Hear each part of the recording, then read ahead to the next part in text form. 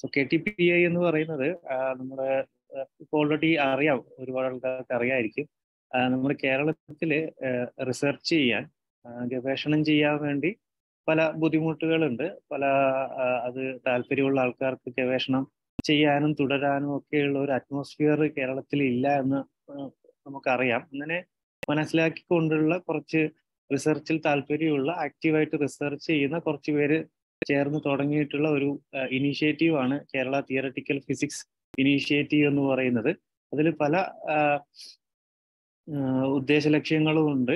കേരളത്തിൽ ഇത്തരത്തിൽ ഗവേഷണത്തിന് പറ്റിയ അറ്റ്മോസ്ഫിയർ ഉണ്ടാക്കുക എന്നുള്ളതാണ് അതിൻ്റെ ഒരു പ്രധാനപ്പെട്ട ലക്ഷ്യം. അതിൻ്റെ ഭാഗമായിട്ട് നമ്മൾ പല ലെക്ചർ സീരീസുകളും ട്രെയിനിങ് പ്രോഗ്രാമുകളും വർക്ക്ഷോപ്പുകളൊക്കെ നടത്താൻ ആലോചിക്കുന്നുണ്ട്, നടത്തിക്കൊണ്ടിരിക്കുന്നുണ്ട്. പ്രധാനപ്പെട്ട ഒരു പ്രോഗ്രാം ആർട്ട് എന്ന് പറയുന്ന ആക്റ്റീവ് റിസർച്ച് ട്രെയിനിങ് പ്രോഗ്രാം എന്നുള്ള ഒരു ട്രെയിനിങ് പ്രോഗ്രാമാണ് MSc സ്റ്റുഡൻസിന് വേണ്ടിയിട്ടുള്ള. അതിൻ്റെ അഡ്വർടൈസ്മെന്റ്, അതിൻ്റെ സെക്കൻഡ് ഫേസ് ഓൾറെഡി ഒരു വർഷം നമ്മളത് കഴിഞ്ഞു. അതിൻ്റെ റിസൾട്ടുകൾ, അതിൻ്റെ പ്രൊജക്റ്റുകൾ കംപ്ലീറ്റ് ആയിക്കൊണ്ടിരിക്കുന്നു. 20 പേരോളം സ്റ്റുഡൻസ് അതിൽ വർക്ക് ചെയ്യുന്നുണ്ട് പ്രൊജക്റ്റുകളിൽ, വിവിധ പ്രൊജക്റ്റുകളിൽ. അപ്പോൾ അടുത്ത ഫേസ് ഇപ്പോൾ സ്റ്റാർട്ട് ചെയ്തിട്ടുണ്ട്. അതിൻ്റെ അഡ്വർടൈസ്മെന്റ് വന്നിട്ടുണ്ട്. March 5 ആണ് ഡെഡ് ലൈന്. അപ്പോൾ താല്പര്യമുള്ളവർ അതിൽ അപ്ലൈ ചെയ്യണം. MSc ഫസ്റ്റ് ഇയറിൽ ഇപ്പോൾ ചെയ്യുന്ന ആൾക്കാരാണ് അപ്ലൈ ചെയ്യാൻ പറ്റുന്നത്. അപ്പോൾ അതിൻ്റെ ഒരു അഡ്വാൻറ്റേജ് നിങ്ങൾ എടുക്കണം. ആ MSc ഫസ്റ്റ് ഇയർ പഠിക്കുന്ന സ്റ്റുഡൻസ് ഈ ഒരു പാർട്ടിസിപ്പൻറ്റ് ലിസ്റ്റിൽ ഉണ്ടെങ്കിൽ. അപ്പോൾ അതാണ് ഒരു പ്രോഗ്രാം. അതിൻ്റെ ഭാഗമായിട്ട് തന്നെ പല ആക്റ്റീവ് ട്രെയിനിങ് പരിപാടികൾ, അതായത് ലെക്ചർ സീരീസുകൾ, മറ്റു ടോക്കുകളൊക്കെ സംഘടിപ്പിക്കുന്നുണ്ട്. അതിൻ്റെ ഭാഗമായിട്ടാണ് ഇന്ന് ഇങ്ങനെയൊരു ടോക്ക് നടക്കുന്നത്. ഓക്കെ, അത്രയാണ് KTPI കുറിച്ച് പറയാനുള്ളത്. കൂടുതൽ കാര്യങ്ങൾ KTPIയുടെ വെബ്സൈറ്റുകളിൽ നിങ്ങൾക്ക് ലഭ്യമാണ്. കൂടുതൽ കാര്യങ്ങൾ ചെയ്യാൻ, ഭാവിയിൽ കൂടുതൽ കാര്യങ്ങൾ ചെയ്ത് കേരളത്തിൽ നല്ലൊരു റിസർച്ച് അറ്റ്മോസ്ഫിയർ ഉണ്ടാക്കിയെടുക്കുക എന്നുള്ളതാണ് നമ്മുടെ ലക്ഷ്യം. അതിനുവേണ്ടിയാണ് നമ്മൾ പ്രവർത്തിക്കുന്നത്. ഓക്കെ, അപ്പോൾ നമുക്ക് ഇന്നത്തെ ടോക്കിലേക്ക് വരാം. കാർത്തിക് നമ്മുടെ ഇന്നത്തെ സ്പീക്കറെ ഇൻട്രൊഡ്യൂസ് ചെയ്യുന്നതായിരിക്കും. Karthik, over to you. Okay, thank you, Ritul. It's my pleasure to introduce Dr. Kinjalk Lochan. I think I've known Kinjalk from 2015 when I was in my first year or second year of PhD, and then Kinjalk was a postdoc there, if I remember correctly. And okay, so Kinjalk completed his PhD in 2013 from the IIFR under the guidance of Professor TP Singh, and then he joined as a postdoc at IUCA and worked there for about 3 years under Professor Tanu Padmanabhan, and later he was a postdoc at IISER Trivandrum for about a year, and then in I think 2016 he joined IISER Mohali as an Inspire faculty fellow. Currently, he is an assistant professor in the Department of Physical Sciences at IISER Mohali. Kinjalk works on a wide range of areas such as general relativity, black holes, early universe, and several aspects of theoretical high energy physics. I'm glad to inform you that very recently, in recognition of his excellent contributions, he was conferred the prestigious Emerson Young Researcher grant by the Indian Association for General Relativity and Gravitation. And I have been told by different sources that in addition to being a very good researcher, he is also an excellent teacher. So yeah, it is my request to the students, therefore, to fully make use of this opportunity by listening to him carefully and asking him questions, which is even more important. So without further ado, let me request Kinjalk to talk about the Unruh Tunnel, echoes of atom in slow form. Yeah, Kinjalk, please. Thank you, Karthik, and also thank you to KTPI team for inviting me for this. And it's really nice initiative which is taking up, and I'm really glad that I could be a part of it in some way. And I look forward to future events of this sort. I had briefly stayed in Kerala, as Karthik was pointed out, and it was one of my memorable part of my life, and therefore I was very happy to contribute to anything which is going on into this kind of student friendly symposium. Okay, so I also see many friends and known faces, and hello to everyone. So today I'm going to talk about a work which we recently put, not very recently, but say, let's say 6 or 8 months old. And it is regarding the Unruh effect. Just before I begin the talk, I am keeping the talk into a more kind of storytelling way rather than into a deep mathematical structure which it offers. And in preparation of my talk, I was aiming at a master's level student. So I'm assuming very brief knowledge of quantum field theory. Even if it is not there, I will try to introduce. But if you want to be more elaborate than that, please alert me at a time whenever you want to get more details. Otherwise, you may feel that some details are more sketchy in nature, and it is rather building on concepts rather than on serious mathematical calculations in this discussion for today. But at any stage, if you are interested in knowing more about the detailed mathematics hiding behind, you let me know, or you get in touch with me. We will have discussions on that as well. So, okay. So with this, let me try to share it in full screen mode, and please let me know if it is fine. This is all right? Yeah, looks fine. Okay. Okay. So yeah, so today what we will discuss is the Unruh Tunnel. I hope you might have heard about the Unruh effect in one way or another. If not, we will see what it is and what we are trying to do with it. And the subtitle of the talk tells the echoes of an atom under slow fall. So it's some sort of tunnel which we will be talking about, and we will put an atom and let it fall through it with not so high kind of acceleration as it is envisaged in Unruh effect directly calculated. And then we will see if there is anything interesting about it. And I hope by the end of the talk, I'll be able to convince you in some form that it might be worth investigating into in more details, theoretically as well as experimentally, possibly. So the story which we are chasing in this discussions today is, just a second, let me first, this is hiding my view. So let me share once more. Okay, so the story which we are trying to chase in today's discussion is this famous statement by William Unruh, which is roughly now 50 years old, that a vacuum state of an inertial frame appears to be filled with particles, and more particularly filled with particles in thermal distribution as seen from an accelerated frame. So this is the crux of the Unruh effect which we are talking about. We will be talking about, and this appears in many forms across various kinds of systems which appear in gravity, accelerating frames, quantum field theory, in curved spacetimes, and whatnot. So this particular fact gets reflected and realized in some form or another in across various conditions like Hawking radiation, particle creation in early universe. In some sort, you can think about particle creation from electric field also in some realization of that itself. We will see in some sketchy details what does it exactly mean. The references for today's discussion you want to find would be contained mostly from the first reference, which is the excellent review on the Unruh effect and its application by Crispino, Higuchi, and Massas. And this is a review of modern physics thing where it lists various attempts to see the Unruh effect in experimental realizations and what are the problems which plague these kind of efforts. We will see why the prediction on one side is very fascinating, while the experimental realization or observing this is very problematic or very challenging. And therefore, people try to come up with different schemes of doing so. And most of them are very limited in its appeal or even realization.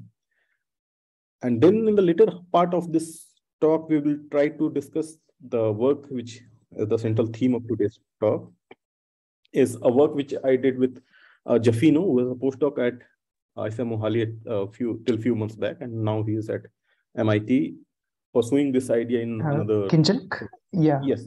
So Jaffino is actually among the participants. He has joined. Okay. I just sent him. So I was okay. Hi, Jaffino. So yeah, you can catch Jaffino as well. Whenever you have any doubt on anything, you can catch Jaffino or me to get more details about it. So, but as I said in the beginning, I will be rather sketchy towards the ideas in this talk rather than accurate mathematical structure, which I will skip over for most of the time. But if you are interested, you let me know and we will discuss it. Okay. So to start with, the statement which we just saw from Unruh, that the vacuum of the inertial frame appears to be thermally populated as seen from the accelerating frame. So that brings us to the idea of understanding vacuum and particles. So the natural question to ask would be, what is vacuum? If you ask this question and naive response to that would be, vacuum would be an absence of particles. In terms of theoretical structure, it would be devoid of any particles or anything into the structure. The vacuum state of a field theory, if you are slightly familiar with quantum field theory, the free field theory's ground state would be dubbed as a vacuum of the theory. Interacting field theory's ground state would be the ground state, but the free field theory's ground state would be the vacuum. So the notion of vacuum is rather an antithesis of a definition, which is absence of any particle. So that naturally brings us to the questioning of what is then a particle. First, we have to define a particle, and then the absence of a particle would be declared as a vacuum. That is the naive way of thinking about it. So when you ask what is a particle, the answer to this would be depending upon whom you are asking. Suppose you are asking a person which is more inclined classically, that person might try to answer you in the way of classical setting. It would be declared as a point in configuration or a phase space. So xx dot in configuration space or in phase space, xp, anything which occupies one dot in these spaces would be declared a particle. However, when we go to quantum mechanical setups, so persons inclined more towards quantum mechanics would try to invoke uncertainty principle, and it will be impossible to declare one point in phase space because uncertainty relation does not allow you to go beyond some specific cell size. So that classical definition would come under scrutiny. And in standard quantum mechanics and or even relativistic quantum mechanics or quantum field theory, if you're partly trained in, you would realize that the notion of free particles is captured by plane waves. The plane waves are supposed to be the structure of particles, and depending upon its spin and whatnot, there are various field theoretical sophistication you can attach it to. For example, it would be irreducible representation of Poincare group or whatnot, but that virtually tells about the spinorial structure of the particle. But the essence of a free particle, which has a good dispersion relation, would be a plane wave structure. So quantum mechanically, which we believe is a fundamental description of a particle, a plane wave is a thing which would be declared a particle. Then the next question to ask would be, is there a general consensus amongst different frames regarding what is a particle or even who is a particle? So in order to answer that, I will just briefly give one page working summary of quantum field theory if you are not familiar with it. Please let me know if everyone here is familiar with that, or if any of the organizations can tell me if I can skip over it, or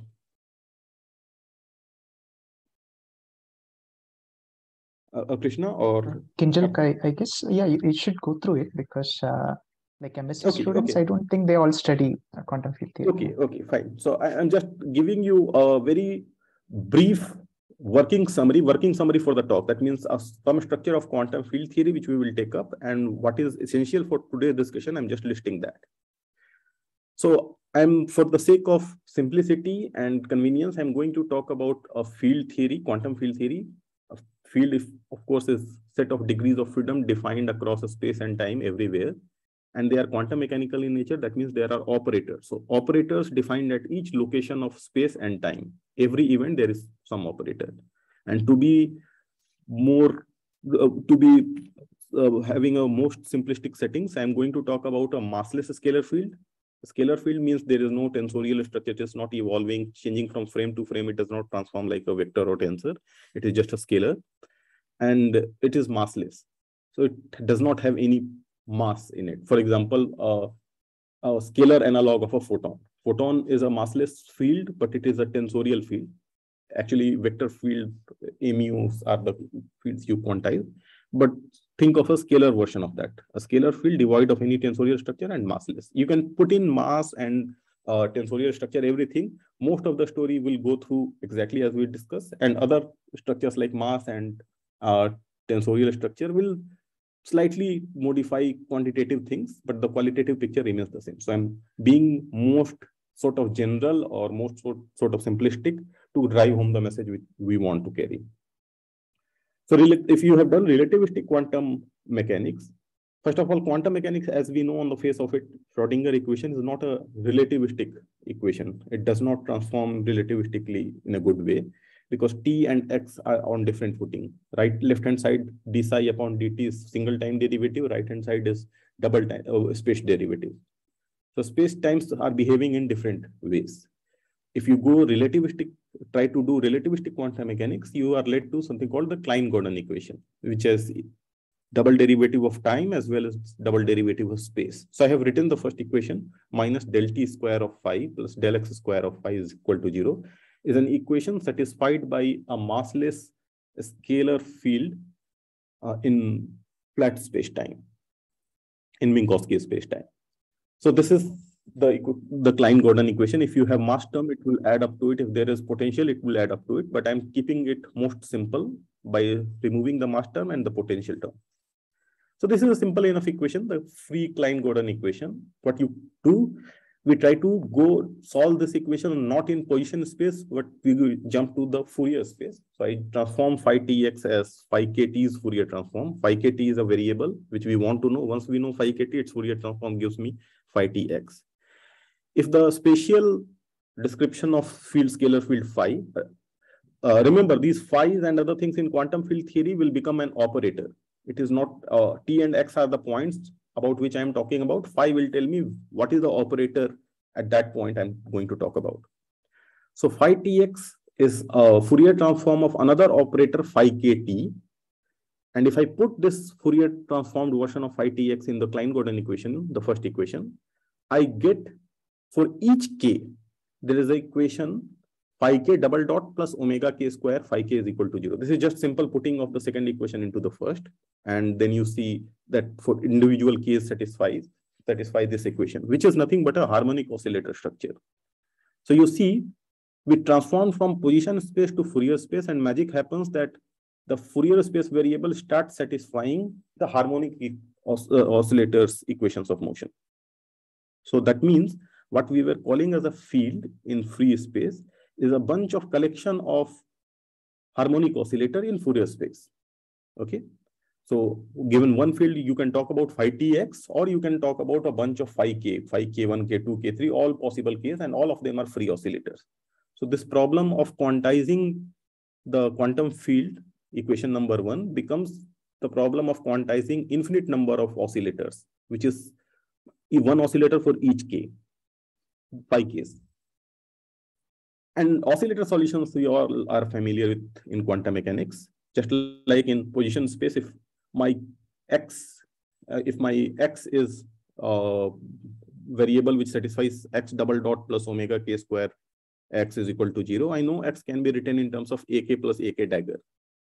If I want to time evolve further, the ak and ak dagger are supposed to time evolve in some way in Heisenberg picture. So x of t therefore becomes ak, the x of t in harmonic oscillator becomes a times e to the power I omega t plus a dagger times e to the power minus I omega t. That is how the Heisenberg picture would tell you how position operator evolves in harmonic oscillator. And phi k behave exactly like the x operator, position operator. So phi k will do the corresponding business for each k. So phi k will have a and a dagger for each k value, which we are calling ak and ak dagger. Their role is the same as the role of a and a dagger in harmonic oscillator to create or annihilate particles. And therefore, phi k can be written in analogy to the position variable in this way: ak dagger e to the power I omega t plus its Hermitian counterpart.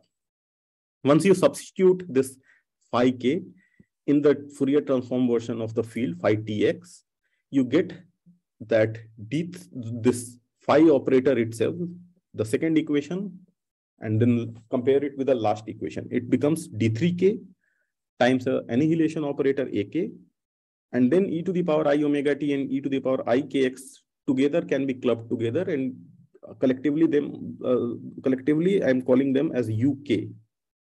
Now you see that this uk or its Hermitian conjugate is appearing in the next terms. This uk is nothing but the definition of a plane wave which we came across. If you solve the plane wave equation or the wave equation massless wave is supposed to satisfy, that is the plane wave. This uk is nothing but a plane wave. All right. And this plane wave is the notion of a particle in standard quantum mechanics. So the mode functions uk are the notion of particles in quantum field theory.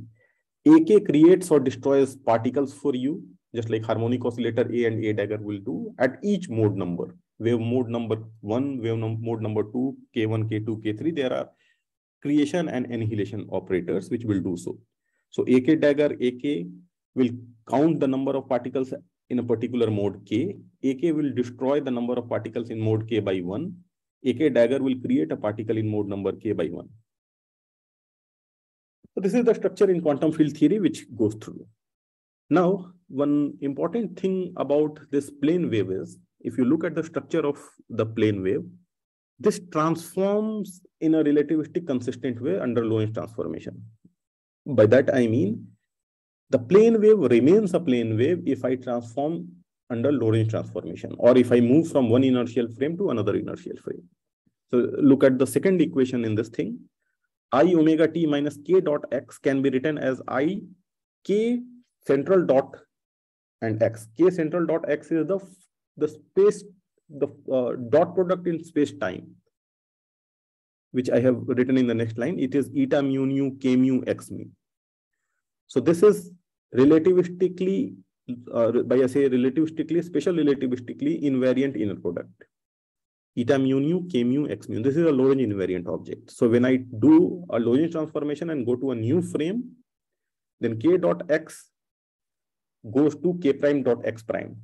So only thing is that in the whatever k dot x was, its form remains the same. Actually, the value also remains the same because it's a scalar, but its form is invariant, and therefore e to the power I omega t minus k dot x goes to e to the power I omega prime t prime minus k prime x prime, which is to say the plane wave remains plane waves. That is, in other words, the particles remains particle if you transform inertially, if you transform in a Lorentz through a Lorentz transformation.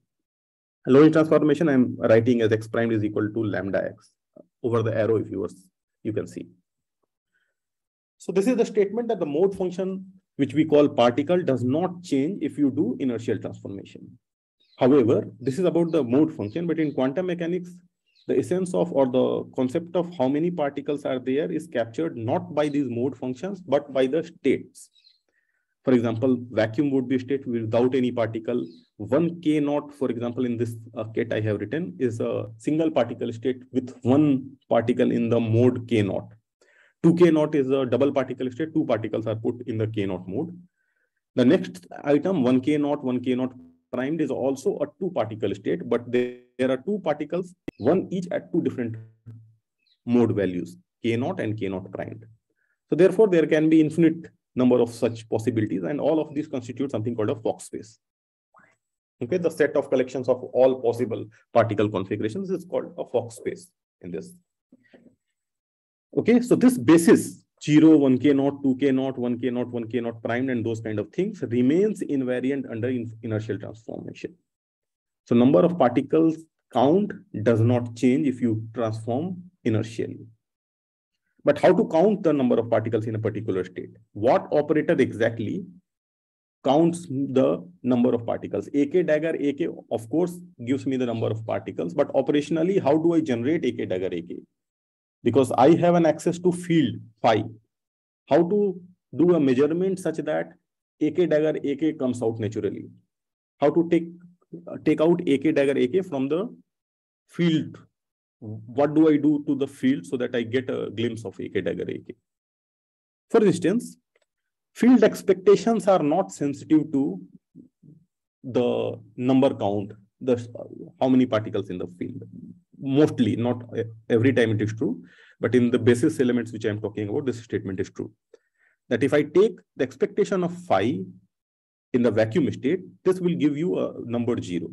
It will tell you it is 0. Expectation of phi across the ground state is 0, but it is also 0 for 1k naught. Okay, it is also 0 for 2k naught and what.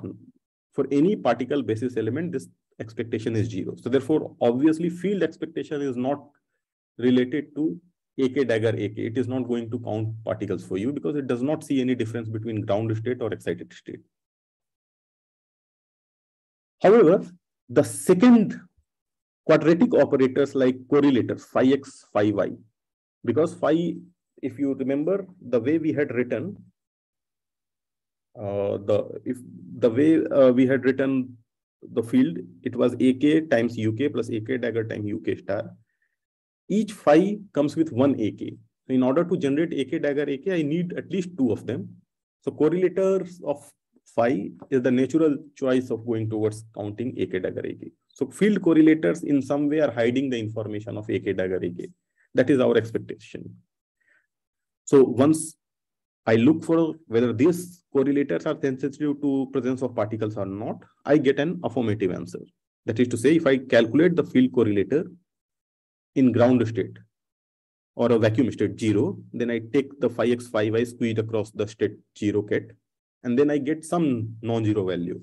This is related to d3k 2 omega k e to the power I k dot x minus y, this which is nothing but the inner 2 mode functions uk and uk star at location x and y put together. So that becomes non-zero number for vacuum state. So obviously this is not counting AK dagger AK, otherwise AK dagger AK would have given me 0. So, but it is giving me some non-zero number. What happens if I change my state? If 0 is changed to one particle state 1k naught, you do the computations, it is straightforward, harmonic oscillators all the time. And you get the answer, it is d3k upon 2 omega k times e to the power I k x minus y, which would have come even for vacuum state, plus uk naught x and u star k naught y. uk is the mode function or the plane waves which we had written. At location k naught, you see u has become a function of k naught. K naught was the state you threw in. You are calculating the expectation of phi x, phi y in the state of one particle at mode k naught. And the plane wave of that, the mode function of that, corrects the vacuum value. So there is a vacuum value which is the integral d3k, but there on top of it there are pieces which are sensitive to presence of particles. So if there are no particles, you will get just the integral d3k upon 2 omega k times e to the power I k x minus y. But if you have particles, there will be extra pieces apart from this vacuum part, and that tells you about the presence of particles. So I look for correlators and I try to subtract out the vacuum value. If I get a non-zero number, that means the state contains a particle. This is the philosophy of counting particles in this setup. Can you hear me? Am I audible? Yes. Okay. Yeah, we can hear you. Yes. Now, for some reason, I cannot move or change my slides. So there's some problem with this. So I was wondering. Okay, now it has started. Okay, fine. So now we have 2 pieces of information that plane waves are the mode functions which satisfy the Klein-Gordon equations and are some notions of particles. How many particles are there would be known through AK dagger AK's expectation, but through fields, if I want to construct something analogous to AK dagger AK, the nearest thing or first non-trivial item which we get is the field correlators, phi x, phi y, and which we see, obviously, it is sensitive to presence of particles. On top of that, now we try to generalize the information which a particle's content or particle count in quantum field theory tries to offer with the notion of general relativity. What general relativity tells you that till now, whatever we have discussed is a inertial coordinate system, inertial frame, particle field theory in inertial coordinate system, and so on. But general relativity says that inertial frames are no special. You can do your business in any frame. Okay. So the way we have written the 2-point function or the correlator function, phi x, phi y, which is this integral, is written in inertial coordinates. But general relativity tells me that I should not be worried about writing it in only inertial frames. I can jump to non-inertial frame as well. And that comes up with a cost. What is the cost? So if I take the 2-point function phi x, phi y, and if I do a Lorentz transformation, which is the first arrow on the top, and I land up in a new coordinate system which are inertially connected, x prime, then I see the plane wave structure remains the same. Therefore, the 2-point structure remains the same. The correlator does not change at all. It just becomes the same integral in the new k variables, k prime, omega k prime, e to the power I k prime dot x prime minus y prime. So nothing has changed. No additional piece has been added. So if I do inertial transformation, the 2-point correlator just says that vacuum structure remains intact. So inertially, I have not added any particle.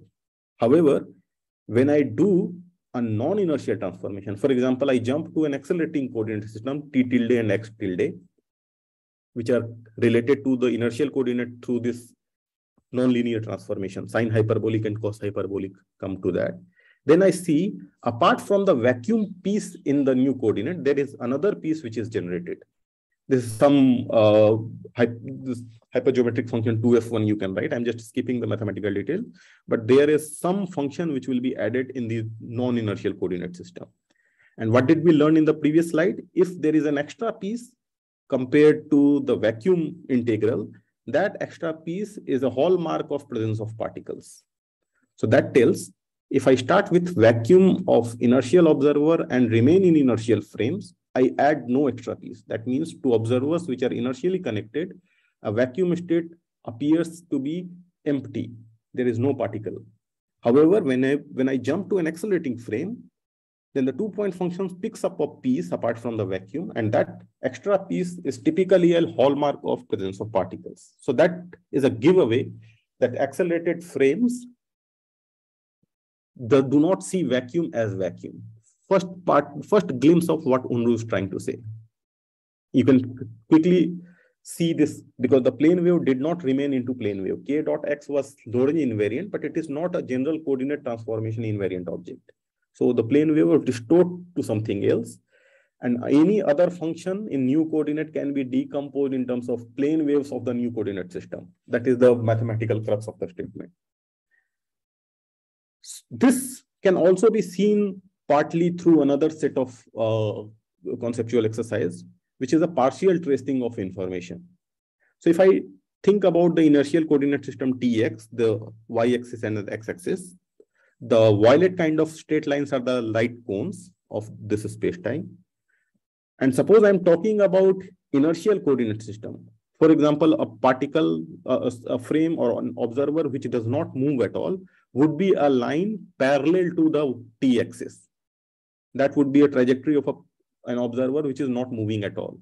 If that observer is moving with some velocity, it would have some tilted straight line with an angle in the light cone, in the forward light cone. There will be a straight line you can draw in the forward light cone and the backward light cone. That would be a trajectory of a constant velocity observer.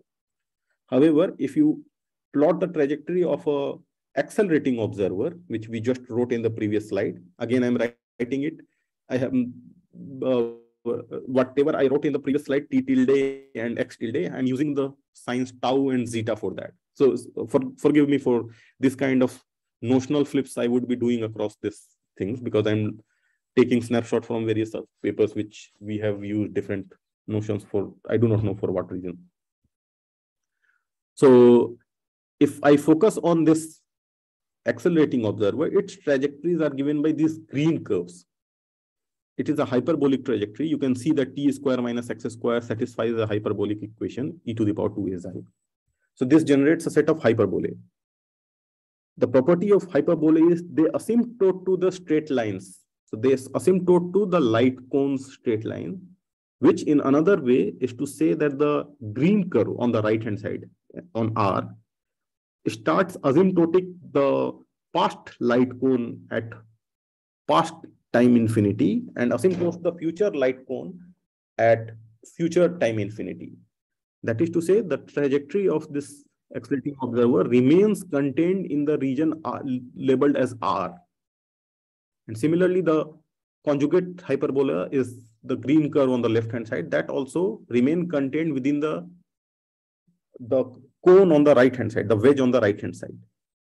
So left and the right things remain confined to one subsection of the full space-time, unlike the constant velocity observer. Constant velocity observer moves from minus infinity to plus infinity, takes all the values of x from minus infinity to plus infinity.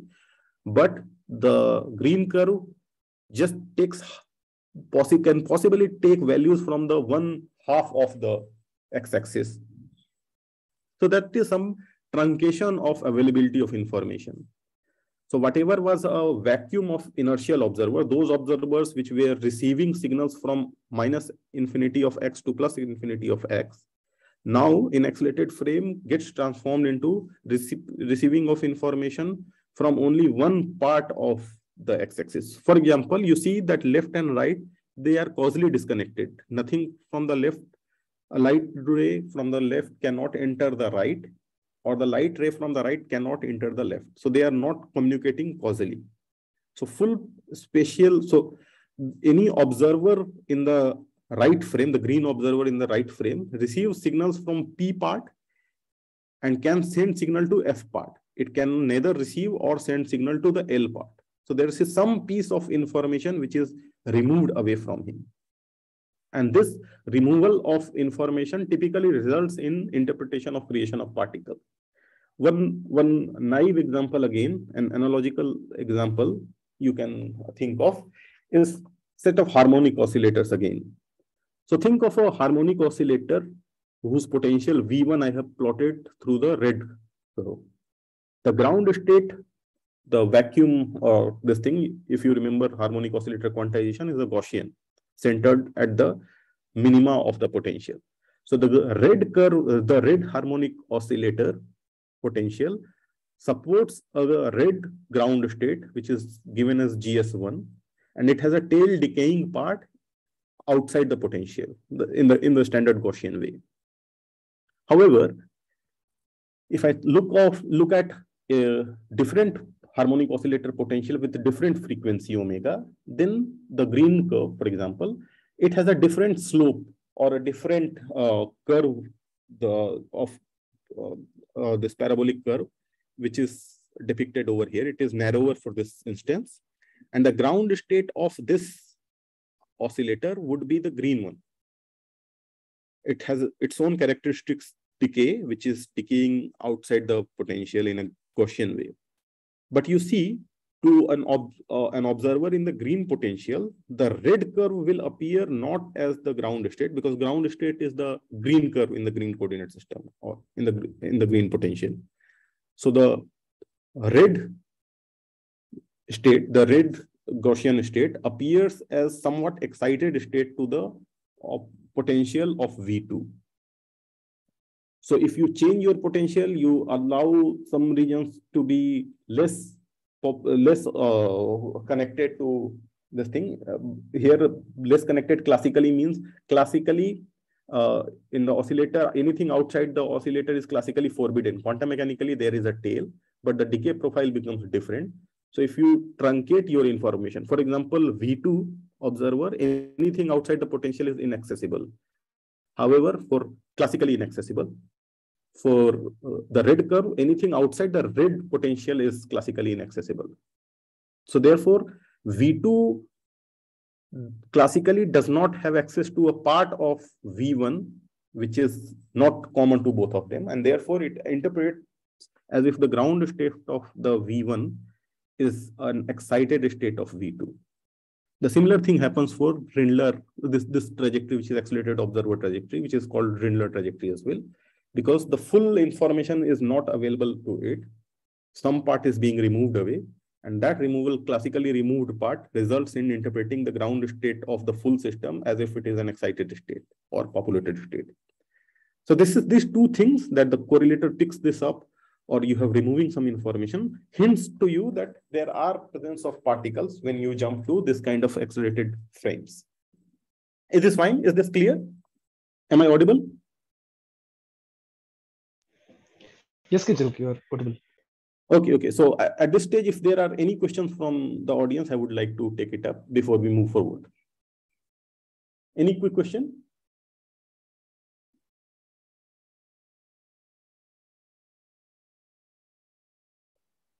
Okay, if not, let us move forward. So now,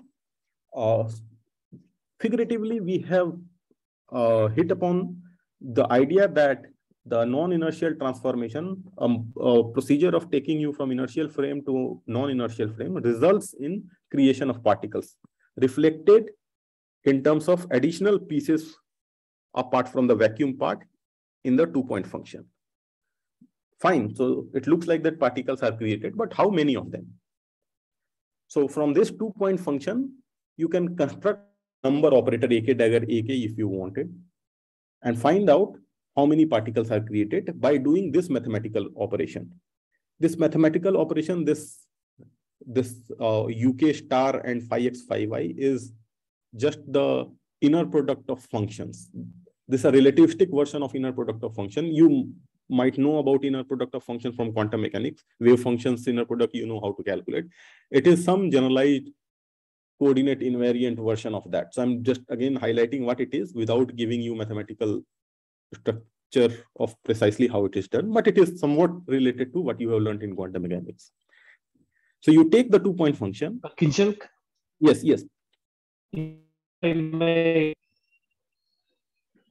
Sorry, Karthik. Kinjalk? Yes, please go ahead. I didn't hear your voice. Yeah, there is a question in the chat. Oh, sure. I happen to see it only now. So the question is from Manu. Will the result change if we assume a different field other than a scalar field? If yes, how? If no, why? That's the question. Okay. Actually, it's a very interesting question. So hi Manu, if you can hear me. Yes. So when you ask if the results would change if it is not a scalar field, you are asking about the particle creation result or some other thing? So what will be the result if I am assuming a vector field? For example, so for example, till now what we have discussed, that you are starting with a sum field. I'm talking about the scalar field. So the two-point function is given like whatever expression I have. Suppose I do a vector field, for example. The expression on the right-hand side would be a bit. However, the fact would remain still that under Lochan transformation, whatever the structure is there, whatever integral appears, that remains invariant. That will become a different integral, but that would not transform if you do an inertial transformation. And that will again transform if you do a non-inertial transformation. So the fact that apart from the vacuum piece, there will be an extra piece will be true across all kind of fields: scalar, vector, tensorial, graviton, photon, and whatnot. However, what precisely is vacuum structure and how many of the particles are created, that would depend upon the frame to which you are jumping, as well as to which kind of particles you are talking about. Is this fine? Okay. But can I get more details about such calculations? Sure. I will provide you some reference for that. And you can, so there is one paper, actually, we have worked about one paper with electric field itself and one coordinate system. But whatever we are discussing over here, if you do just for vector field, the Rindler transformation, this the green trajectory kind of frames, if you jump to, the final results remains the same, that both of them, scalar or tensor or vector, they will all be thermally populated. I can try to send you some references later on. Okay, thank you. Okay. Yes. So how many of the particles are created is known through this inner product, which is just relativistic version of the usual inner product in quantum mechanics. And you take the two-point function, you first evaluate its inner product with respect to mode functions conjugate at location x, UK star x, Then the resultant things, because there is an inner product between two x containing functions, x will be wiped out. Remember, psi x, phi x inner product in quantum mechanics is integration over d3x and then psi x, phi x star. So if you do inner product of one function with respect to another, the variable on which it depends gets integrated over and is wiped out. So phi uk star x and phi x, phi y will integrate out x, and the remaining thing will be a function of y. And then on the remaining function of y, you do another inner product with respect to uk, and then you will get a number. So that is the way how you calculate the number of particles as seen in frame x, whose mode functions are ukx, given the correlator is phi x, phi y. This is how you, in quantum field theory, you calculate things through the correlator. AK dagger AK is just an abstract way of counting things. You do not know how to construct AK dagger AK, but this operator tells you the 2-point function or the correlator is an observable. Given that observable function, do this mathematical operation and you will get the answer of how many particles are there. So let us do it for simple setting. For a vacuum state of a scalar field, I do this phi x, phi y, which is this integral which we are seeing repeatedly, d3k e to the power ik x minus y. This is again a simple enough integral to do. If you compute this integral, you will end up getting 1 minus 4 pi squared times 1 upon x minus y squared. This x minus y is the 4, x is a 4 vector, y is a 4 vector, y is a 4 vector. So x minus y square is the magnitude of the 4 vector. A magnitude of a vector, 4 vector, v mu is minus of v naught square plus v1 square plus v2 square plus v3 square. So therefore, this object, what we have written over here, is x0 minus y0 square with a minus sign, plus x1 plus minus y1 whole square, plus x2 minus y2 whole square, plus x3 minus y3 whole square. This is what compactly I am calling x minus y square. Okay. So this is the correlator structure of scalar field in inertial coordinate system. To this, I start to count how many particles would be there in this 2-point function or this correlator as seen by different observers. For example, if I talk about an inertial observer would find its mode functions to be this, as we have seen. K dot x is the 4 momentum, the 4 vector inner product, as we have seen before. And you do this computation. You take this uk star, take the inner product with respect to phi x, phi y, and then another inner product with respect to uky. The result I'm claiming, and you can verify that you will get a number 0. To this 2-point function, the inertial observer's mode function see nothing. Similarly, if you compute things for a boosted observer or a rotated observer or a translated observer, Poincare transformed observer, then the mode functions are uk primed, which is just the same thing in terms of primed coordinates. Then again, the computation, as we have discussed, will tell us that there will be no particles for this observer either. So even the boosted observer does not see any particle in this.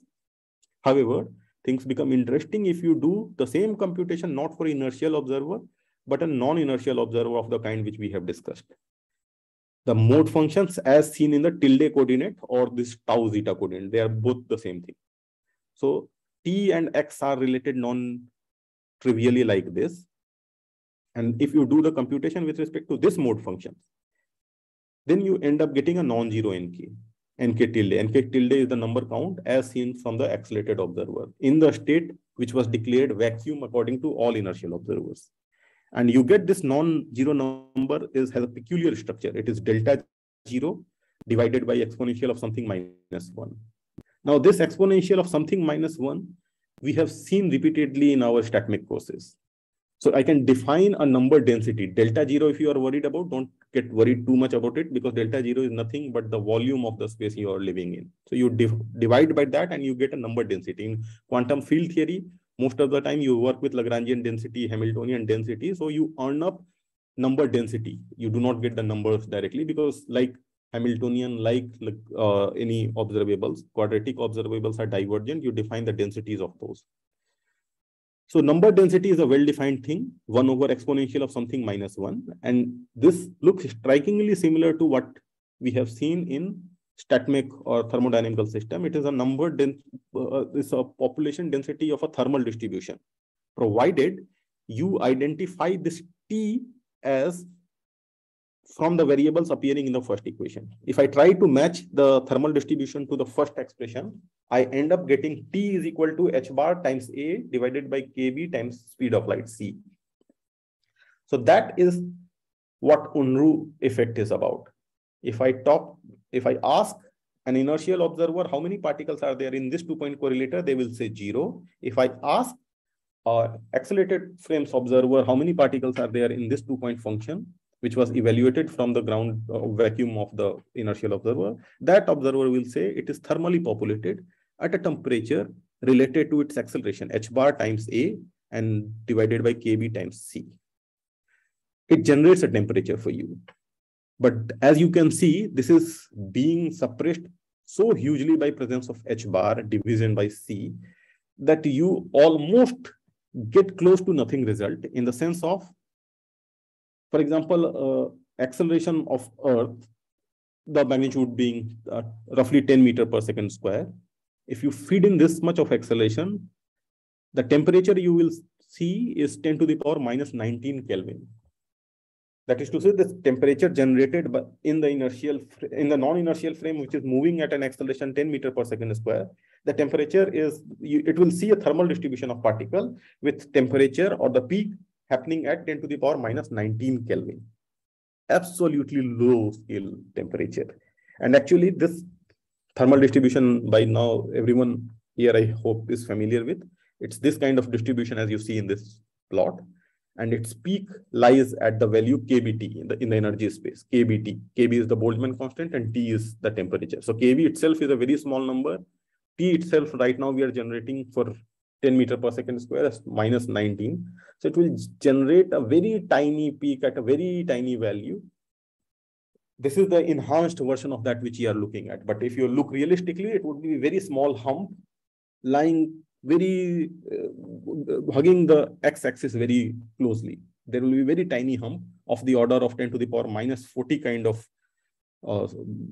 height would be the 10 to the power minus 40 joule kind of thing would be there. And actually this kind of thermal structure appears at various places in curved spacetime or non-inertial frame. And most of the times, this is the structure, h bar times the characteristic parameter of the theory divided by KBC. For in non-inertial transformation, this hash, the characteristic scale is acceleration. For black hole, you will see, if you do the similar kind of computation, it is inversely proportional to the mass of the black hole. And h for accelerating universes, the Hubble, the rate of the scale would be the Hubble, the rate of change of the scale factor that sits in there. And all these things are extremely tiny number. So most of the times you will find that in all these interesting setups, the particles created is very, very small. The temperature is very, very small. And how do I know this theoretical prediction is correct? Meaning, how do I experimentally verify or try to verify that? What observation will tell me that whatever I'm doing is really a 10 to the power minus 19 Kelvin experiment and not a 0 Kelvin experiment? Is there enough resolution in any experimental setup which can tell a difference between 0 Kelvin and 10 to the power minus 19 Kelvin? No, we do not have anything. Most of the times we are, even in the cryogenic system, we are working with millikelvin system, 10 to the power minus 3 Kelvin. And occasionally you can go in very sophisticated labs up to 10 to the power minus 9 Kelvin, nano Kelvin scales. And there will be very, very marginal effects at that level, which could be seen. 10 to the power minus 19 is a hopeless game. Okay. Probably 0 Kelvin and 1 Kelvin can be separated apart. If you have 1 Kelvin effect, probably that can be seen in some laboratory setting, but 10 to the power minus 19 Kelvin is hopeless. But in order to generate 1 Kelvin effect, you need to change the temperature from minus 19 Kelvin, 10 to the power minus 19 Kelvin to 1 Kelvin. That is you have to increase the acceleration by 19 orders. So we were already doing experiment at 10 meters per second square. If I have to scale the acceleration by 10 to the power 19 orders further, I'm talking about 10 to the power 20 meters per second square kind of acceleration. This is enormous acceleration. Compare with the largest accelerator we know, LHC. This is protons. In LHC, we have protons moving in a circular trajectory of roughly periphery 26 kilometers, which is 4-kilometer radius, roughly. And you can compute what is the order of magnitude of the acceleration of protons going into this. And you'll find out this is 10 to the power 13 meter per second square. So when in LHC, you can go, it is a rotating kind of thing, but still the magnitude wise, it is accelerating, and magnitude is 10 to the power 13 meter per second square. That is to say, still way below, 7 orders below 1 Kelvin. It is a fraction of a micro Kelvin kind of thing would be happening if the same thing goes through in LHC. Suppose I want to see a 1 Kelvin effect in a LHC setup. What do? In order to increase the acceleration, you have to decrease the radius of the circular trajectory. And if you want it to go close to 10 to the power 20 or 21 meter per second square, you are talking about LHC at roughly hundreds of micrometers. So your protons traveling in circular trajectory in a micrometer setup rather than a 26 kilometer setup which we have. So all the machineries and all these things put together to accelerate protons at speed of light, almost 99% of speed of light level, would have to fit in a micrometer setup, which looks almost impossible to do. So therefore, it looks that there is no possible way of directly detecting a presence of thermal particles as predicted from the inertial, from the non-inertial field. I see there is a question in the chat box. So can I? Yeah, so Manu is asking, is the temperature observed by the non-inertial observer actual temperature or some Lagrangian multiplier which one can interpret as temperature? Something like negative temperature for laser system. So let me see if I can read it directly. Somehow in the full presentation mode, this is not accessible. I can only see the notes. But anyway, so if your question is whether it's a real temperature or it's just a mathematical structure which we have developed, this would be known if you put a real-time thermometer in the system. For example, a hydrogen atom or a two-level system.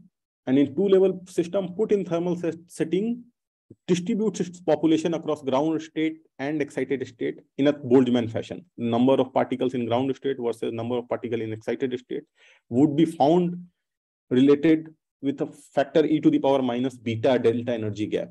So that is the ratio in which these two states will be populated. The same thing if you do for collection of two-level system or collection of hydrogen atoms accelerated, you will find exactly the same happens, that they will be found at ground state and the excited state in the precise ratio given by e to the power minus delta E divided by A. This time A is a mimic of a temperature. So indeed, even operationally, it is mathematically, which we have discussed till now, but even if you do operationally, the atoms will be excited and ground state ratio will be same as if they do in the thermal distribution.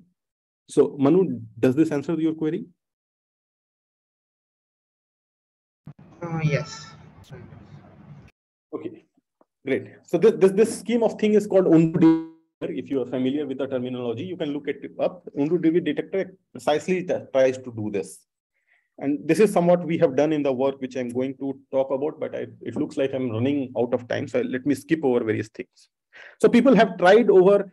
So we see that the Kinjalk, yeah, I mean, you need not skip over in the sense that generally the talks do run over. So if you would like to go at your own pace, that is also fine. Okay, but my own pace, I'm roughly less than halfway. So. Oh, okay. So yeah, let's see. If there are questions, I can try to come back to those slides, but I will try to wrap up in next 15 minutes if this is fine. Yeah, that should be fine. Next 15-20 minutes should be fine. Okay, good. So as we see that to see the effects of natural accelerations of the order of 10 meter per second square or 100 meter per second square or even 1 kilometer per second square, those kind of naturally accessible accelerations, the temperatures are enormously tiny and they are hopelessly small to witness directly. In order to generate very high temperature, you need to go to an acceleration scale of 10 to the power 20 meter per second square, which again, we do not know how to do that. Either create a micro LHC or something, which is not only conceptually very challenging, but monetarily hugely costing. So you do not know what to do. People try to come up with shortcuts. What they try to do, for example, there are various ways people try to bypass the requirement of this high acceleration. I have listed few of them. So again, I'm just giving a bullet point summary of this. People, for example, try to look for an charged particles accelerating. It emits various kinds of radiation, for example, a synchrotron radiation. And then because of its accelerated motion, it sees particles, its trajectory becomes slightly zigzag because of bombardment of thermal particles. Conceptually, it should happen.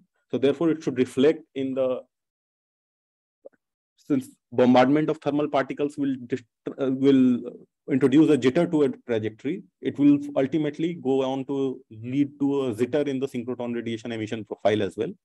So therefore, you look for emission from an accelerated charged particle and try to see if there is any jitter, hint of a jitter, thermal jitter into that. People have tried this as a possible way of detecting Unruh effect. Similarly, particles, if they are in excited state, they decay to ground state with some rate in vacuum versus in thermal environment. So there is a thermal rate of decay versus a vacuum rate of decay.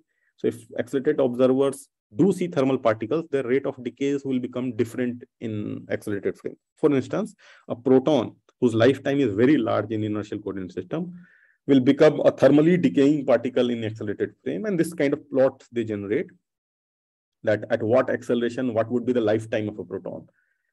Most of the times we are very close to accessible accelerations, which we have. X here in this plot is a log A kind of thing.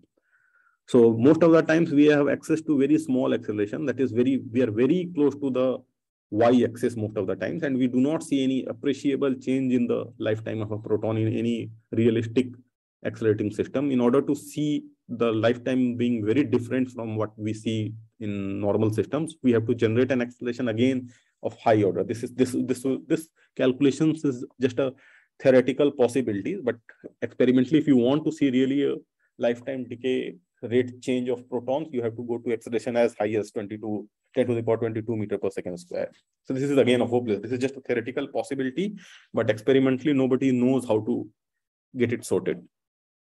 There are various kinds of analog systems or even quantum information probes, for example, geometric phases, entanglements, and whatnot. All these try to bring the scales down. Some of them do it successfully for few orders. For example, this last item which I have written, through geometric phase measurement. How do I measure a geometric phase? This is an interesting set of discussions altogether, which I'm not going into. But geometric phases are very sensitive to tiny changes in the trajectories. And if thermal particles introduce some change in your trajectory, it will result in change in the geometric phase. And if you have heard of this Unruh bomb effect, you know that geometric phases are very sensitive to tiny features in quantum configuration space. So through these kind of probes, it is argued that it is possible to bring down the requirement of high acceleration by few orders. 10 to the power 20 meter per second square for these setups will become 10 to the power 15 meter per second square, for instance. But even that 10 to the power 15 meter per second square is 2 orders away from the LHC. And in LHC, so big a setup, this geometric phase information is wiped out. Geometric phases have this disadvantage that for long distances, they are destroyed very rapidly. So this is hopeless to do a geometric phase measurement, even advanced LHC kind of thing. So all of them are somewhat promising, but none of them cuts the case so that they can be readily implemented in any known system or any what one can look forward to any upgradation of that. They are at least 7 to 8 to 10 orders away from whatever the most sophisticated setups today can reach up to. So this first review I cited in the reference, this lists majority of the attempts which are going on to realize the experimental prediction that how to see presence of particle. Theory predicts that there should be thermally populated particles in non-inertial frame, which inertial observers call a vacuum state. But experimentally, there is no way of ratifying this. It looks like there is none. So what do we do? So we ask the question, what is going wrong? Why it is not an observable quantity? Of course, the temperature, as we see, becomes very small, and low temperature effects are very difficult to see. That is might be the zeroth order answer. But if we probe deep, why low temperature effects are so difficult to see would be the crux of the question one should ask. So let us look at this thermal profile once more. So this is how the particle density would be created, 1 over exponential of something minus 1, where temperature is proportional to acceleration. What happens to this density? If I talk about low acceleration, omega times c speed of light divided by acceleration a becomes a very large number. When it becomes a very large number, exponential of a very large number is again a very large number, so you can forget the 1 about it. And therefore, this number density becomes e to the power minus of omega times c upon a, which is a very small number now, because omega c by a is very large number, and omega becomes very small number. So it gets very quickly killed. Not large number of particles are created for small accelerations. However, if you probe deeply, this statement is true only when not only when a is small, but omega is also not very small. So when omega is appreciably large and a is small, then only omega by a becomes a large number. If omega by a, both of them are very small, maybe omega by a is of the order of a.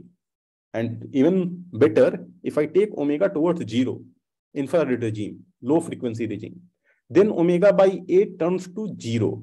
And exponential omega by a turns towards 1. Therefore, number density starts diverging. This is true for any thermal population. That its infrared sector, many particles are created. So number density is really large at the infrared sector. So particles, it's not that low number of particles gets created at low acceleration. They do get created, but they get created appreciably at the wrong end, at the lower energy section. And this is problematic in two ways. First of all, they are low energy particles, so they are not able to do many things. So low energy modes are highly populated. N omega is very large for small omega. So low energy modes are highly populated. There is one problem that their energy is low. Second problem is that though the low energy modes are highly populated, there are not enough low energy modes available. Because if you look for the distribution in the full frequency space, there is a factor omega square also comes up if you calculate any meaningful quantity, for example, total number of particles. So this thermal distribution, if you see, its high energy tail is determined by this exponential decay, while its low energy drop comes from omega square going towards 0. So omega square goes quickly towards 0 towards low omega. That is to say, field modes which could have been highly populated are reduced in number. So there are not enough number of modes available at low frequency to be thermally populated. So these two effects put together are killing your jobs. So despite large number of particles could have been created, but the slots where they could have been created are very few in nature. So the low energy omega square drop is one of the culprit, where interesting things are happening. High number of particles are getting created. The omega square is killing the net effect off. So the culprit is not low temperature really. The culprit is omega square, which becomes vanishingly small at small omega. So what one can try to do, can you hear me again? I am unable to move my slides once more, so I do not know if it is audible or visible to you. Kinjalk, you are audible and the slides are visible.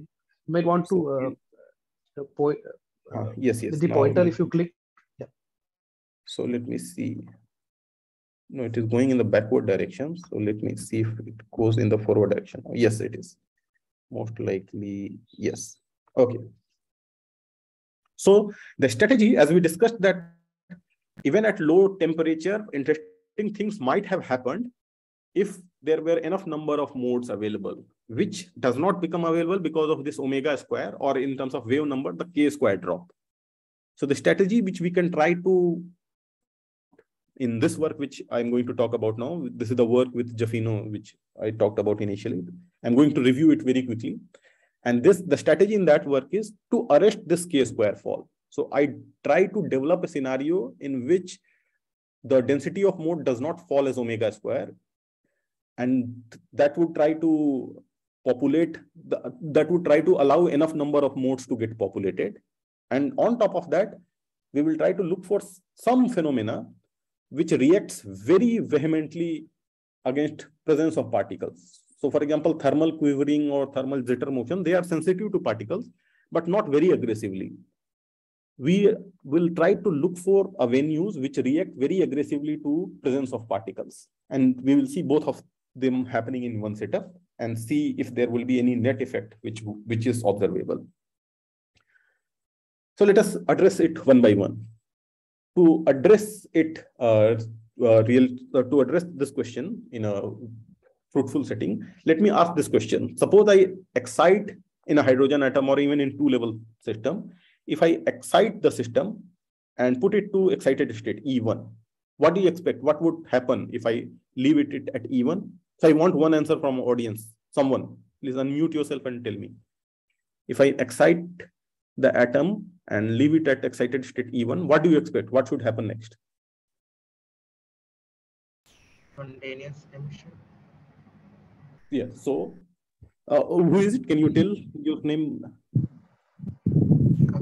Manu. Sorry, I missed your name. Manu here. So I asked Oh, Manu questions. again. Okay. So Manu correctly points out that if I leave it there, it would not remain in the excited state forever. It will decay down to the ground state. And he used some term called spontaneous decay. So it decays to ground state. Why does it decay to ground state? In an ideal world, if you have seen a quantum mechanics, if you know about quantum mechanics, you know eigenstates of Hamiltonians are steady states. That means they do not change over time. They only pick up phase. So the probability of finding a particle in eigenstate of Hamiltonian remains the same throughout. That is in ideal world story. That is a Hamiltonian you completely know. But most of the times there are terms in the Hamiltonian which we ignore and they act as perturbations. And those perturbations drive you down or up depending upon how strengthful your perturbation is. So in a non-ideal world, a realistic world, the atom or the two-level system which we are talking about reacts and interacts with everything around it, including a background field as well. For example, a hydrogen atom, apart from its usual Hamiltonian, which is p square of the electron and 1 by r potential due to Coulomb interaction, and there can be hyperfine interaction, LS coupling, all these things put together. There is scope of another piece of Hamiltonian which we typically ignore, is the dipole moment of the hydrogen atom talks to the background electric field, if there is any electric field around. So there is a D dot E kind of coupling is also possible. We typically do not write, saying that they are too small to be considered about. But these too small to be considered about things are the culprits which drive this excited state to the ground state. Even if there is no electric field put explicitly, quantum mechanically, you will say that electric field is put in vacuum state. And then there are tiny fluctuations in the vacuum state of electric field as well, which drive the excited state to the ground state at the cost of an emission of a photon.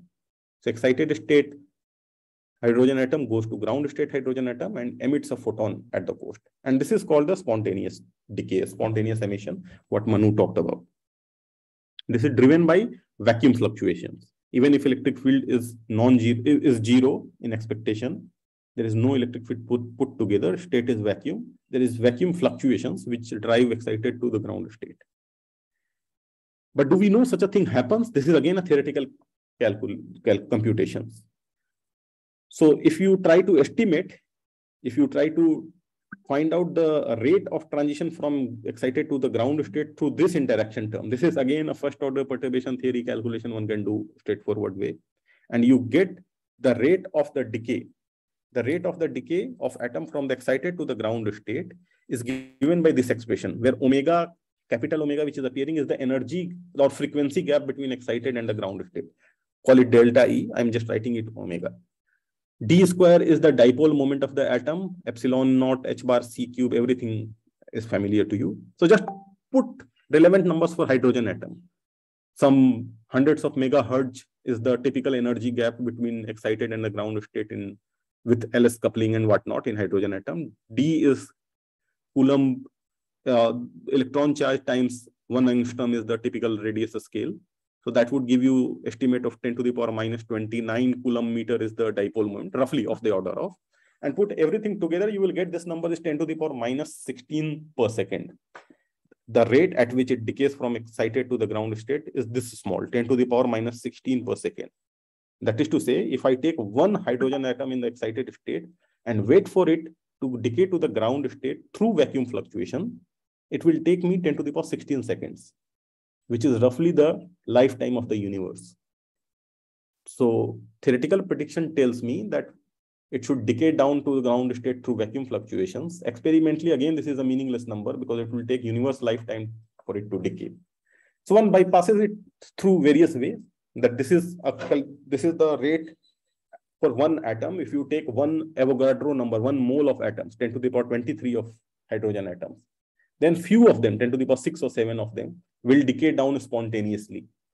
But the cost you pay that if you introduce 10 to the power 23 Avogadro number of atoms near about, their dipole-dipole interaction also starts caring, and you are really never very sure what caused your decay down, whether the vacuum fluctuations or interaction with the second hydrogen atom, the dipole-dipole coupling.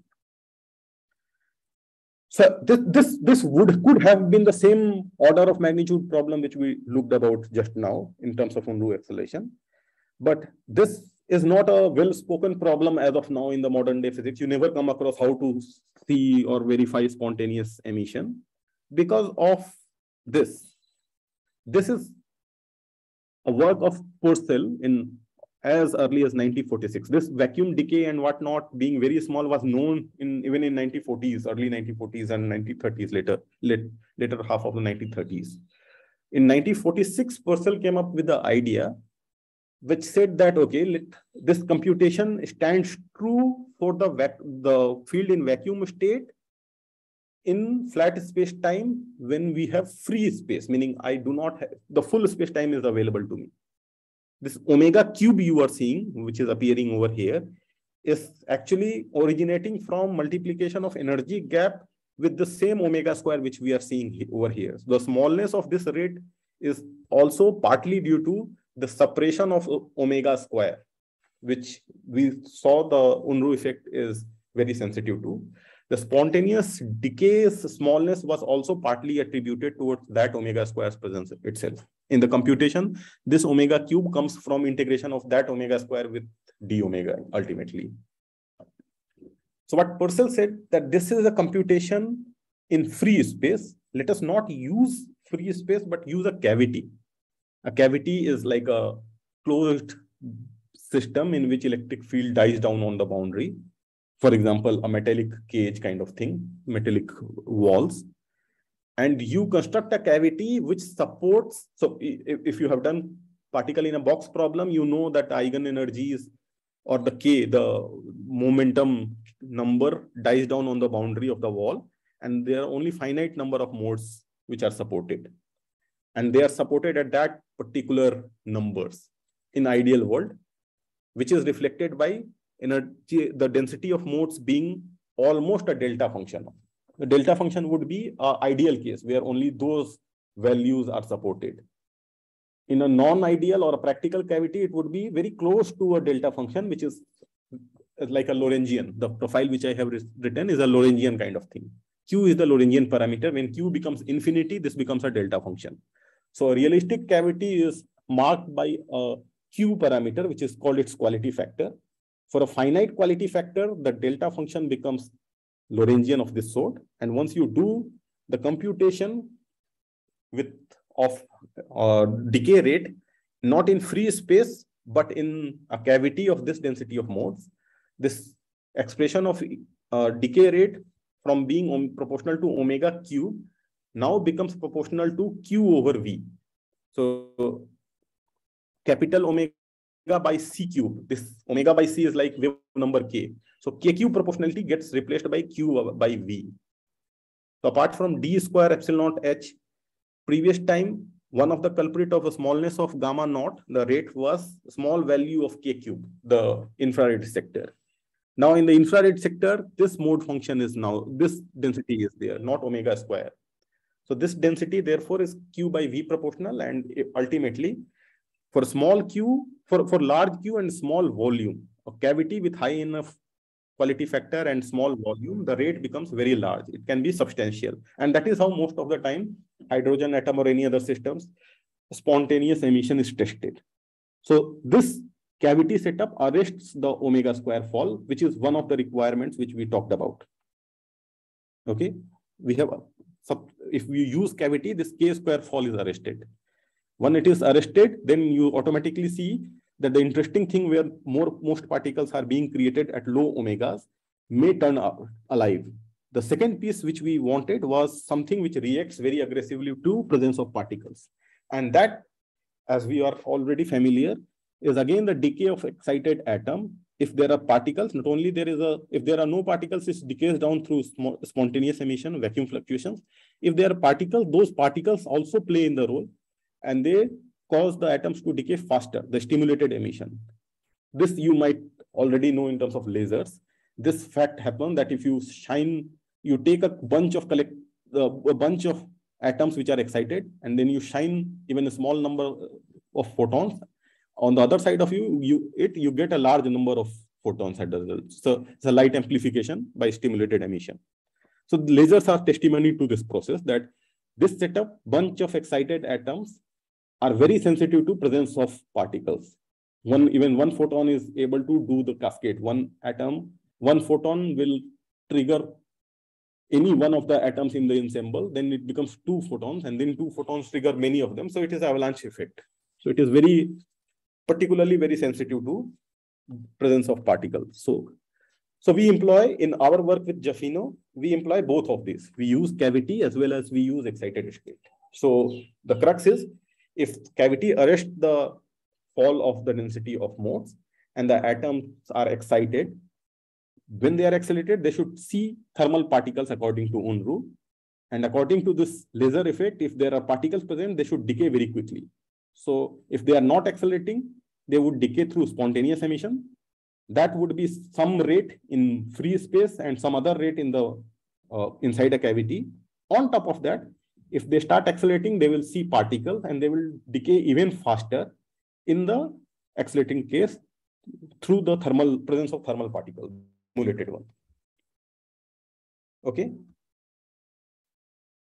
Okay, again, the same problem. Okay, so this is the same information which we discussed about. I will jump through it. I will just come back to you do the computation of this setup, excited atom in a cavity. Now the cavity, I'm talking about a cylindrical cavity on whose boundary the field phi, for your case, for example, electric field is 0 across the boundary, the wall of the cylindrical cavity. I do the computation. So mathematical part, again, I am skipping over. I have to solve the Klein-Gordon equation, not in free space, but in the cylindrical setup. We do that and find out how quickly an excited atom decays inside this spherical cavity. Then you get this expression. So I'm just skipping all the mathematical details to just give you the final expression on this slide. This is the rate of emission in the cylindrical cavity of an atom whose energy gap is capital omega. So there are 3 pieces, which are actually 2 important pieces which are coming into the play. Look at the last equation on this slide. The last equation on this slide is giving me the density of a state, rho omega k, inside a cylindrical cavity. I omega k tells you which modes participate in this emission. So if you are talking about cylindrical cavity, you see that rho of omega k has some distribution which becomes very large whenever your mode function omega k is close to zeta mn. Zeta mn is the nth 0 of mth Bessel function. So Bessel functions appear because they are cylindrical function. In cylindrical geometry, those are the relevant mode function. How do these calculations come about? Is again a question of details. I'm skipping over it, but you see the structure that whenever omega k is very close to zeta mn by the radius of the cylinder, then rho omega k diverges abruptly. That means at these values, whenever omega k becomes close to 1 of the zeta mn by r, then the mode density of states becomes very large. If I make the radius of this cylinder sufficiently large, I can make the density of modes to diverge at smaller omega k values. So I can shift my rise, I can arrest the omega k square fall. Not only I can arrest, I can make it diverge even for a smaller omega k's by appropriately choosing the R. And then look for the emission of an excited state hydrogen atom inside this. And this is just half a page of calculation you have to do. And you end up getting this rate equation ultimately. This is the rate equation. Again, how many modes participate in this gets decided by this I. Now, for inertial system, when you are not accelerating, this I, if you look at I, is a Bessel K function divided by 2 omega. This Bessel K function divided by 2 omega becomes a Dirac delta when acceleration is 0. That is to say, only those modes which have the same frequency as the energy gap of the hydrogen atom, they participate if you are not accelerating in this process. However, when you are accelerating, the Dirac delta function is replaced by this Bessel upon 2 omega. The importance upon Bessel upon 2 omega is this. The Dirac delta supports only those modes which are very close to the energy gap. And of the energy gap, the Dirac delta falls very rapidly. However, this Bessel K does not fall very rapidly. Its rate of fall is slower compared to the Dirac delta function. So what happens that at the resonance point, which is capital omega, Dirac delta's height is enormous. Bessel K's height is not that large. So at the resonance, the inertial calculation wins. The inertial rate of emission wins because K is replaced by delta. Its height is very large and you have a very large emission rate if you are not accelerating. If you are accelerating at the resonance points, capital omega is the energy gap, the field mode at the energy gap. The Bessel function is not that much in height. It is still very high, but not as much high as the Dirac delta. So it also predicts a large number at the resonance point, but it is smaller than the inertial emission rate. So at the resonance, the spontaneous emission wins. But if you go slightly off resonance, you move slightly away. For inertial case, the Dirac delta, in the inertial case, the Dirac delta falls very rapidly and the spontaneous emission rate becomes very small very quickly. But the Bessel K, which turns alive for non-inertial cases, for accelerating case, that does not fall that rapidly and remains substantially large when you are off resonant.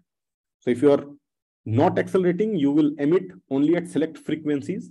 If you are accelerating, you are emit even at slightly off resonance frequency. This is the prediction of this calculation. And this is the theoretical plot one should see. The orange curve corresponds to the emission profile of inertial atom. The blue curves correspond to emission profile of accelerated atom. So you see follow the orange curve, you will see the inertial atom would emit very vigorously at the resonance points where the peaks of this thing and quickly die down off resonance. But for a non-inertial or accelerated atom, there will be emission at the resonance point, which is slightly less than the inertial case. But if you go slightly away from the resonance, this circled thing which we are zooming into, you see that the non-inertial is typically higher than the inertial case. So the decay will be happening. The decay will be happening in the non-inertial case, even if you are slightly off resonant. Inertially, you go slightly off resonant, nothing will happen because the spontaneous decay will not that much be supported. Non-inertially, due to presence of thermal particles, it will be decaying with still substantial rate. And you can see how much is the emission rate.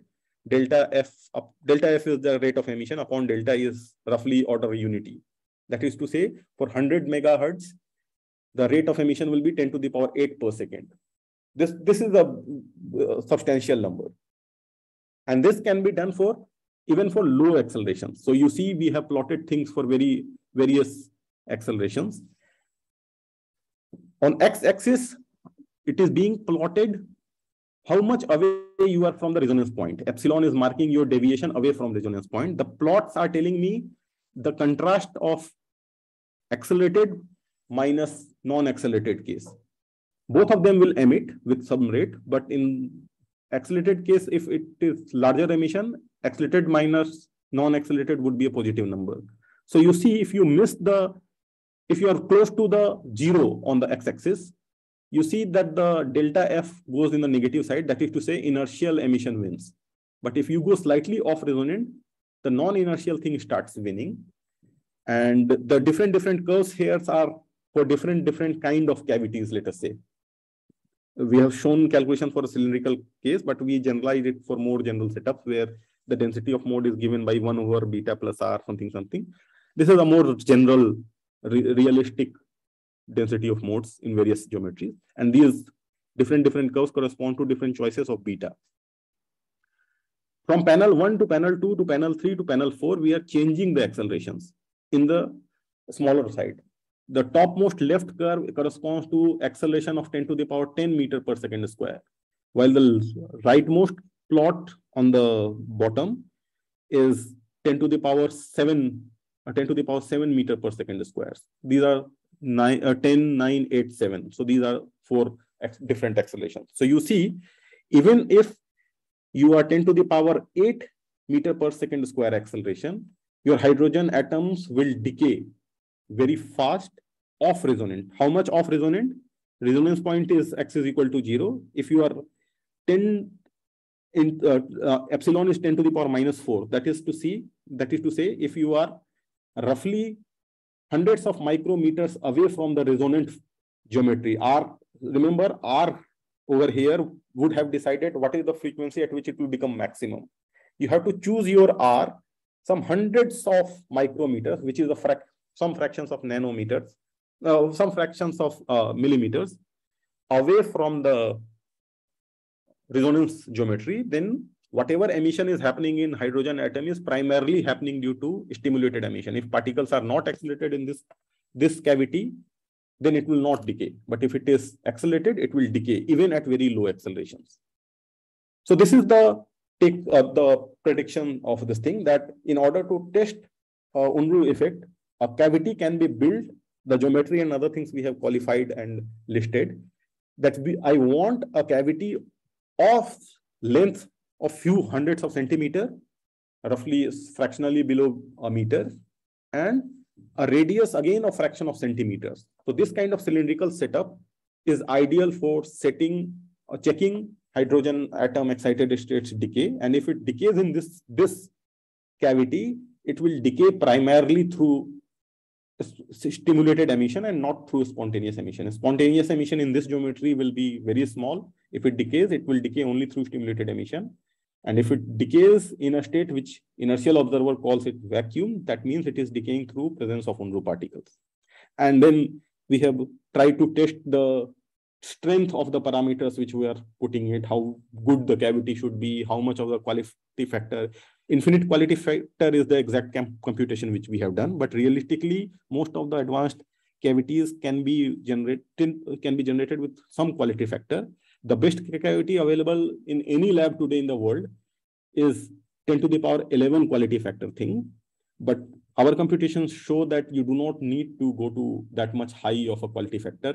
Any marginal quality factor or relatively easily achievable quality factor 10 to the power 4 or 5 will give you a result which is different from this computation by at most 0.3 or 0.03% away. That is, there is no significant change in the rate of emission which will happen in non-perfect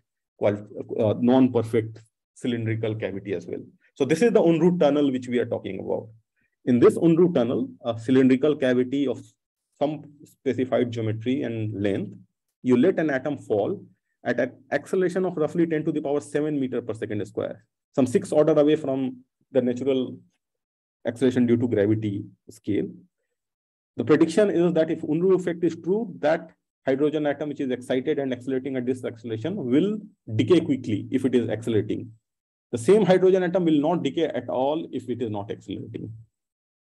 And whether or not it decays can be tested with some effort in modern labs. So the take home of today's discussion, or the second half of this discussion, is that this cavity geometry sets up a unique density of mode structure, which is very sensitive to where it will peak and what it will do. And you can align that to your requirements. You want it to become more significant at the value where Unruh effect is supposed to come up very effectively.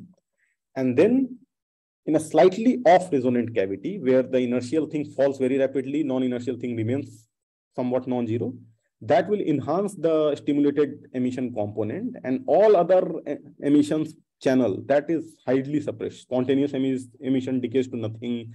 If there are some thermal noise, you can show that it also decays to nothing.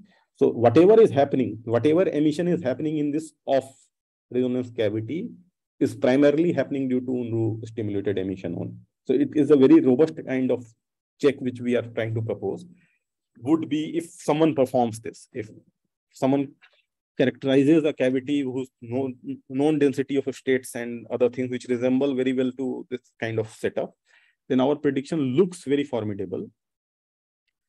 And therefore, the use of precise geometry, we are talking about precision of the order of hundreds of micrometer, which is challenging but not undoable. So the usage of cavity with a precise geometry and slightly off resonance confidence replaces the requirement of extreme acceleration. Without that, as we discussed in the first half, the requirement was to go as high as an acceleration of 10 to the power 20 meter per second square. But in these cavities with sophisticated precision, we are able to bring it down to 10 to the power 7 meter per second square kind of acceleration as well. And these kind of accelerations are easy to generate. 10 to the power 7 meter per second square is easy to generate. For microscopic particle, 10 to the power 5, 6 meter per second square is routinely done in lab setup. So one order away is not any challenging. So generating acceleration is not the challenge. Generating the geometry of the cavity with this much precision is the key. If one can do that, one need not go to high acceleration to test the Unruh effect. And this kind of cavity, qualitatively, as we have seen, will lead to an emission which is purely within quotes, driven by presence of Unruh thermal particles. Okay, so I have taken enough amount of time, and I thank you for your patience for listening me out. I'll be happy to take questions, but sorry, I have overstepped in terms of time. So I'm done. I'm done. Thanks. Thank you, Kinjalk, for a nice talk. So yeah, we can take a few questions. Can you, if you have questions, please so raise your Kinjalk, hands. yes, yeah, so Kinjalk, I just wanted to ask about like, so what are the efforts after this work? So are there follow-up papers and or experimental attempts, etc., that are following up from this paper? Yes. So yes, this is a very interesting question, and so there are two things which are going on at the moment. So one is that we have done for an atom which is being accelerated and whatnot. Now we want to generalize this computation for a realistic experimental setting, a real-time cavity for a known Q and whatnot. So we have been so at least I have been talking to some experimentalists at IIT Delhi and Inter-University Accelerator Center in Delhi. Put together, these two set of people are fairly confident about creating this kind of environment for me. What they want is to analyze. So, for example, to accelerate an atom inside a cavity, you have to put up some electric field and whatnot inside the cavity. The vacuum calculation tells me one spontaneous emission rate and correspondingly Unruh stimulated emission rate. But if you want to accelerate an atom, the easiest way of accelerating atom is to make it charged. Let us say not a hydrogen or atom, use a helium plus with one electron removed.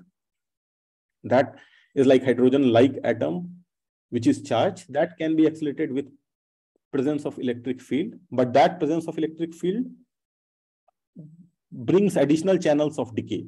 That is to say, inside cavity, if it is not non-vacuum state, then the rate becomes stimulated even in the inertial case. In non-inertial case, there will be stimulated plus additional things coming from the Unruh bath. So this computation is being done on one front. If one can show even in this case, there will be appreciable thing, then probably they will try to go ahead with that. So that is on close contact with experimental side. So we are hopeful that it would be wrapped up in some time and we will be able to if it looks promising, go ahead with trying to start generating cavities of that sort. If one can, so making this cavity is not easy, as I have told in the talk. It is somewhat easier than generating high acceleration, but it's still, that is formidable job. So then we will try to, if the computations are convincing of those setup, then the idea is to first try to fabricate a cavity with desired density of states. So that would be a somewhat few months or year-long enterprise, which we are looking forward to. The experimental side, I'm talking to people and they are showing interest, and let us see. It looks promising. On theoretical sides, there are follow-up calculations on entanglement versions of that. Some Jaffino and there was another student over here who were looking on that. So there was paper on that. Additional kind of effects in these with quantum information channels. Those kind of theoretical computations are doable, and some computations have been done in that. But right now, I'm looking more forward to getting in touch with people with experiments. Okay, yeah, thank you. Hello. Yes, please go ahead. So, hi, Kinjalk. I'm Hari, Dow student. Hi, Hari. Hi. So I wanted to know that, like, in analog gravity, they use this circular motion, circular detectors instead of accelerator detectors. So is this experiment like can be done in a similar setup, like for rotating detectors? So actually, what I have talked about is about Unruh Tunnel today, but there was a preceding paper before that, which was a rotating detector calculation exactly in a cavity. So there we showed that the similar kind of thing happens, that you tune your cavity resonance frequency corresponding to the rotational frequency, because remember, in the rotational case, it is the rotational frequency which generates acceleration for you. So there, if you generate, let me see if I can share that thing to you. Just a second. So yeah, so indeed, the answer to your query is yes, it is possible. Let me first stop sharing this and then I can reshare again. Yeah.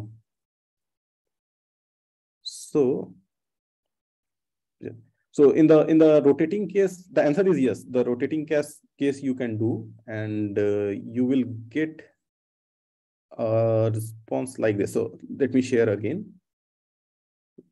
Okay. So I'll give you the reference as well where to look for. Yes, there was a talk recently I gave at IIT Delhi. Here, can you see this? Yes. So this graph is for the rotational case. The blue curve is again the spontaneous emission inside the cavity. If you just put an atom inside a cavity which is not rotating, then you will see this kind of resonance profile. Near the emission, near the resonance frequency becoming equal to the energy gap of the atom, there is a huge rise in the spontaneous emission, just like we discussed. However, if you are rotating, then the component due to rotation is the orange curve. In this case, however, in rotating case, if you are familiar with the literature, you might know that the rotating case does not create particle for you. It just changes your vacuum polarization.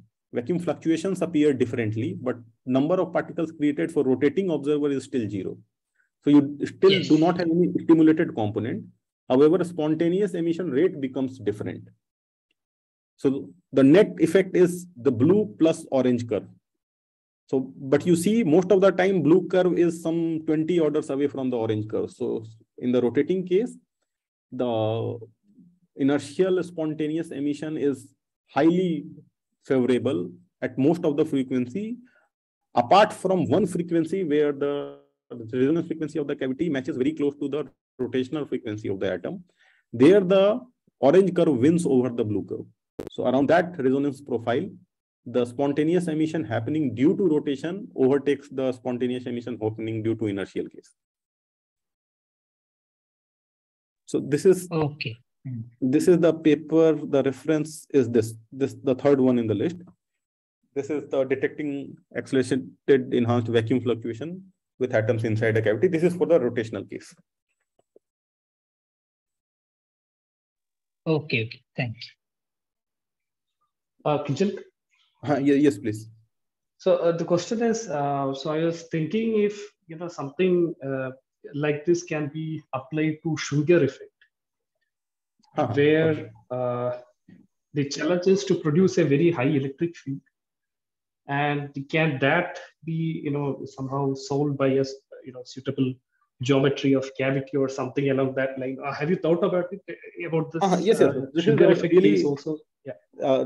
This is really a nice question, and yeah, so we have thought about it, and actually other people, not in terms of this kind of cavity geometry, they had thought. So there is a close analog of this Schwinger effect, is something called a moving mirror kind of thing. So you might be familiar with it. So they were looking at generating a fluctuations in the moving mirror artificially and try to see with what fluctuation. So for example, there is an oscillatory mirror. And then you have a scale in the theory, which is the oscillation scale of the theory, oscillation of the mirror. The moving mirror is also somewhat related to Schwinger effect in some scheme of things, if you look at closely. So there they are able to argue that with some selected frequency of oscillations of this mirror, the moving mirror particle creation can be enhanced many folds. Now, the same kind of, we believe, I have not done the computation, but I have strong inkling towards this fact which you are hinting at, that once there is some background calculation, the cavity or the geometry setup brings another scale into your problem. And the density of modes, if it is suitably designed, can be made to become very large at those scales. So for example, the Schwinger effect again is hampered by the fact until you hit upon with very high electric field, only the low energy modes are playing in the game. And when the low energy modes are playing in the game, the same kind of problem you see. All this spontaneous emission, stimulated emission, Unruh effect, whatnot, all of these are plagued by this thing that low energy density of modes are very few. Once you arrest that, I believe all these phenomena turns alive equally well. So yes, so in principle, I do share your opinion that even the Schwinger effect can be tried to be put into this. But we have not done computations. I have just hunch of that. Okay, thanks. So are there any other questions? Okay, if there are none, let's thank Kinjalk again for a nice talk. And before I conclude, let me also, on behalf of KTPI, thank Sphinx Center for Science and Professor Sajesh for giving this Zoom account to host this program. Yeah, thank you so much for this.